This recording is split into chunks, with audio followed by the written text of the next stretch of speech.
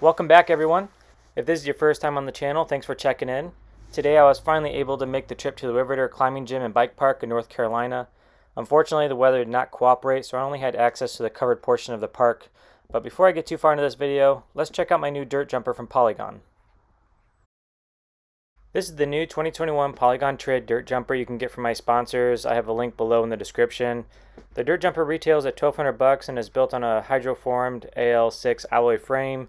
Comes with an X-Fusion slant DJ air fork, which has a tapered head tube, a through axle, and 34mm stanchions.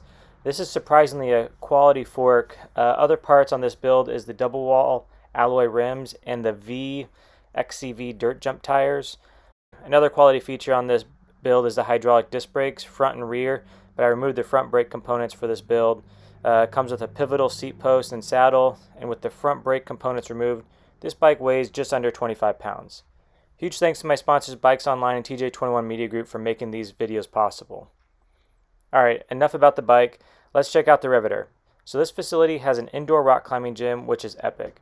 If you're familiar with Chattanooga, you're likely familiar with High Point Climbing Gym and have seen this type of stuff before. What's cool is the integration of the facilities. Outside is the dirt jumps and the reason for this trip.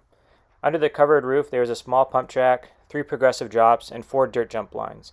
Green, blue, double blue, and black. Everything except the black is rollable, and these jumps were way bigger in person than what I expected after watching other videos on YouTube.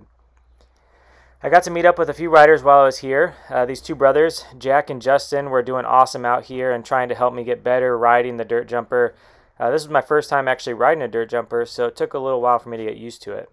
But their home trails are down in Georgia at Blinkett's Creek. Another rider I had the pleasure of meeting was Jackson from the Charlotte, North Carolina area. It was great to meet these guys and share some runs with them.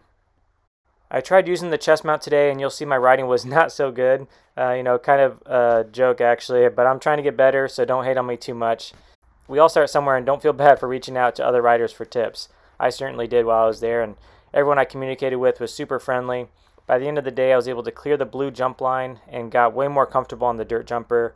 I was able to clear the first jump on the double blue, but struggled to get over the others. Great day for progression overall, and was cool that the Riveter allows you to come and go on your day pass. So because of that, I was able to start the day at noon for a couple hours, and then I came back later in the day before closing for a bit on the same day pass. I was blessed to have my wife and son out there with me for this trip to Asheville. They brought me some pizza to fuel up while they were spectating and cheering me on before my boy knocked out during the evening session.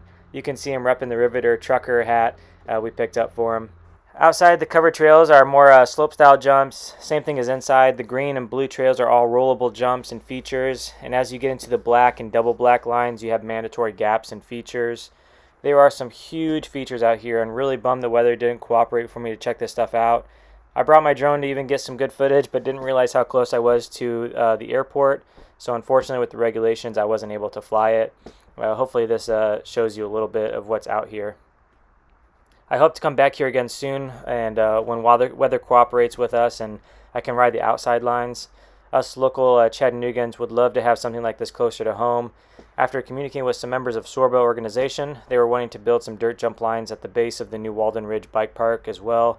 The dirt jumps will be outdoor, and I think will resemble more of jumps like at Colo Bike Park than the Riveter, but it will still be great to have local jumps to work on our skills. Thanks for watching and following along. If you get a chance, I highly recommend the Riveter, and feel free to stick around and watch some other content I have on the channel.